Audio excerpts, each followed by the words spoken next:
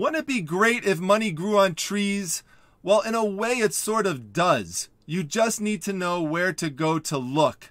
What's up, everyone? It's Dominic, the Primetime Treasure Hunter. In this video, I'm going to talk to you about how you can make hundreds to even thousands of dollars a year selling pine cones or even parts of pine cones on sites like eBay or Etsy. That's right. Pine cones. Now, not just any type of pine cone. There's certain types of pine cones you need to look for, and that's what I'm going to take you through in this video and show you several different examples. But first, before I do that, a disclaimer: make sure that if you are going out into forests or any types of wooded areas, that you are taking proper precautions and that you are not doing something that's going to put yourself in danger, like, climbing a tree to some crazy height to pull pine cones down, and that you are following any posted rules or laws. You don't want to get yourself in trouble taking things off of properties that you shouldn't be doing that from, because then you're going to get yourself in a lot of trouble. But if you have your own private access to places that have pine trees of the types that I'm going to show you, you could be in for a very lucrative situation and not even realize it. So let's go through some examples, and I'm going to start off with the type of pine cone that is by far the most expensive and best one to find if you could get access to it. These are knob pine cones, and I'm going to give you a little zoom up here so you could just get a quick look at them. And we'll talk about them more in a minute, about some of the things that makes them so cool. But these pine cones, you can see 50 knob pine cones sold for $275 plus $20 shipping. And this is not a one-off. If you go and you look at completed solds on eBay, so check the comps, you will see that over and over different lots of these pine cones are selling for this amount of money or very close to it. So you could see here, many of them sold for $247.50 plus $20 shipping. And there's many examples of that for lots of 45, just over and over again, different lots. So you could go through, scroll through yourself, and you could see that. And it's not only on eBay, you will also see on Etsy that people are selling these types of pine cones as well. Now, a couple things about these pine cones that are pretty darn cool. First, if you're from the East Coast, you're going to probably say to yourself, these don't look like the pine cones that I grew up with. And that's true, they don't, because these pine cones are found on the West Coast, mostly California, but they could also be found in Oregon and Washington. So the thing that's neat about them and jumps out is they're kind of spiky and they're very, very tightly closed. In fact, they only open to disperse their seeds in forest fires. So if you think that fires are always bad, they're not, because that's the only way that this type of tree will be able to reproduce. So they are very, very hardy trees, very hardy cones. And in addition to that, they grow in very poor soil areas, so they don't even need like great soil conditions to grow them in. So just another thing to keep in mind with regards to knob pine cone trees, if you were ever thinking of getting one of these yourself. And I'll show you a picture of what one of these trees looks like in a moment. Now, they are pretty much the rarest type of pine cone to get because they are tricky to get, and I'll show you why they're a bit tricky in a moment here. Now, this would be kind of a more ideal situation with these pine cones, in that they are, you have kind of a nice space here where they could just pop off. Now, some of them will obviously fall to the ground. You could see here that they will cluster together, usually in groups of 3 to 5 on the tree. They'll sometimes be on the branches, sometimes right on the of the bark of the tree itself. But what happens is that they have a thick resin to them, and sometimes they get so embedded into the tree bark that they could be almost impossible to get out, and sometimes actually impossible to get out without significantly breaking them or damaging them. You could see an example here of how difficult they can be to get off because of how embedded some of them sometimes can get. But again, if you do have access to these types of trees legally, then these types of pine cones really could be a gold mine for you. And here's an example up here of what some of these types of trees would look like. So for California folks, West Coast folks, this is definitely something to be on the lookout for. Now, why do people like these? It's not just because they're rare. They can be used for pretty valuable decorative purposes. And all you have to do is go on Etsy and do a search for knob pine cones, and you will see many examples of things show up. And when they are cut open, they really look beautiful. The natural geometry inside and outside of things in nature is very captivating to a lot of people, and people will pay big money for it. I mean, think about it. If you live out on the East Coast and this is the type of stuff that you like, you will pay up for it. Like, for example, these pine cone altar pieces will sell for $60. And if you go over here, you'll see many examples of what they typically do with these are they make these what they call knob cone pendants. And so they will just slice off one piece of that knob pine cone and they'll polish it up and they'll make, you know, really nice pieces. So this would be an example right here of a polished knob cone. So if you are very creative, you can make pieces like this. So for Etsy creators out there watching this, and you can see $62 just for this gemstone pine cone pendant. So people are putting things inside of it to make this kind of, they call it a third eye. Sometimes they're called third eye pendants. So be on the lookout for that.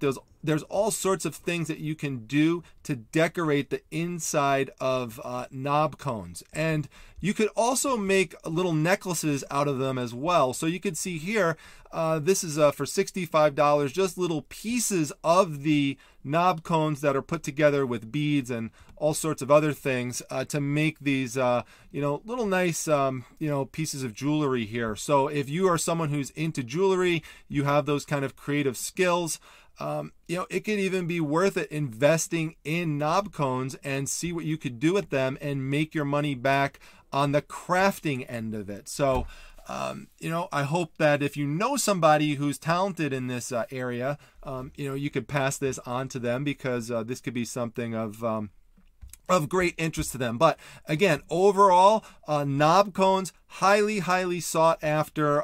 With regards to cleaning, by the way, you will see that here it says they are hand cleaned with no solvents used. Well, these are easier to hand clean than other types of pine cones because they're so tightly closed compared to the open ones. What a lot of people will do with pine cones is that they will bake them.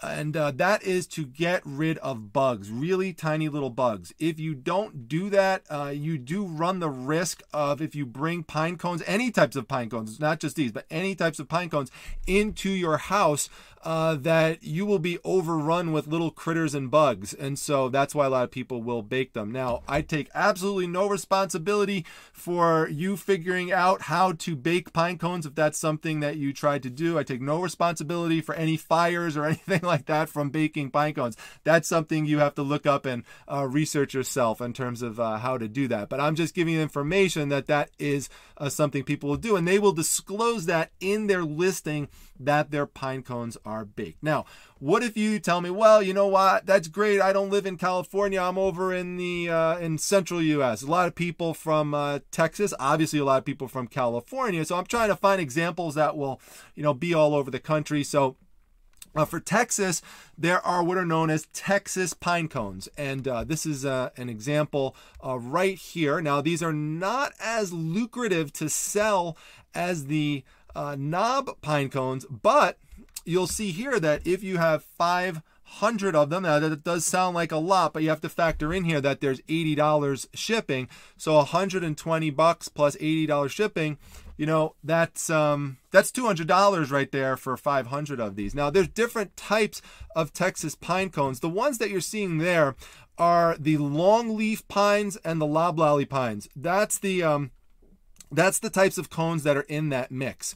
So those are the ones that you want to be on the lookout for. Now, there's another type of pine cone to look for, and this is just a single pine cone. It is from what's called a coulter pine, and depending on how big it is and depending on how it looks, some of these individually can go for crazy amounts of money. Like this one here, you could see is just about 14 to 15 inches, and this one sold for $115 for a single pine cone. They are sometimes referred to as monster pine cones because, as you can see here, these things can become quite gigantic, and people just love these things for the artistic appeal. They're great conversation pieces. They love to display them. So coulter pines are what they are called, and I believe I have an example here, yes, of a coulter pine tree, so you could see what they look like when they grow on the tree. Now, these are also West Coast pines, so people who are on the West Coast definitely have the coolest pine cone trees available and the ones that are the most lucrative. Now, you're probably sitting there, some of you from the East Coast, and saying, what about me? I'm going to get to that in just a moment. We're going to end off with one of those, but before I do, I also want to show you the sugar pines. Now, these are also West Coast pines as well, but they are nice long pines, as you can see here. People love the long ones as well. So there's all sorts of reasons why people love different types of pine cones. Sometimes it's for what's inside, like the knob pines. Sometimes it's for just how big they are. Sometimes it's for how long that they are. There's all different reasons. And you can see here how you would easily ship these. You just wrap, this person just bubble wraps them, puts them right in a box like that. Pretty simple and straightforward. These are not as lucrative, but for only 12 of them, these sold for $20 plus $40 shipping. So that's $60 right there for just 12 pine cones. So if you have access to sugar pines out there on the West Coast, this is another type to look for. And this is an example here of the sugar pine tree, just to give you a visual on what it is you're looking for with that. Now, for my East Coast folks, my East Coast peeps, what you want to look for would be the pitch pine cones. These are fairly common. They don't go for a lot of money. Unfortunately, if you live on the East Coast, there's not really too many cool pine cones that are going to sell for a lot of money. But for 100 pitch pine cones, to sell them for $40, essentially $29 plus $9 shipping, that's not bad. I mean, these are not expensive. They are fairly common. They're pretty much, this pine tree is all over the East Coast, and again, they're pretty small. You could see here is an example of what you'll be looking for a pitch pine tree, but they're all around, and you can see here 2 sold, so it's not a one-off as well. People will use these types of pine cones to make ornaments and decorations and all sorts of things. So there's a lot of money to be made out there in nature. Again, you do have to make sure that you are following all laws, all rules, all posted signs and regulations. But as long as you do that and you have legal, valid access to these types of things, it can be quite lucrative for you. So I hope that you found this very interesting. If you did, please make sure that you share this with somebody else, because I guarantee you there's a lot of people that don't know about this and the potential money involved. Make sure that you like the video, give it a big thumbs up, subscribe to the channel if you're new.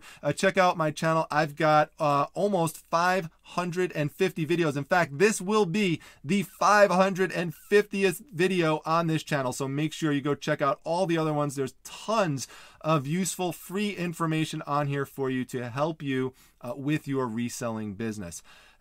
If you want some more information on reselling and you want to get in touch with me on other areas of social media, then come by to my Facebook group, the Facebook Reselling Resource Center, and come by and follow me on Instagram. That's @prime_time_treasure. I'm putting up a lot more content up there. I'm showing a lot more things in my regular stream in terms of things that are selling, especially some things on the lower end of the price range, because I don't always cover those on the the YouTube channel, so you could go there to find out some more useful tidbits of information on other types of items to look for to make some profit on. So that's pretty much it for today. I hope you liked the video, and I'll see you back at the next one, everyone. Take care.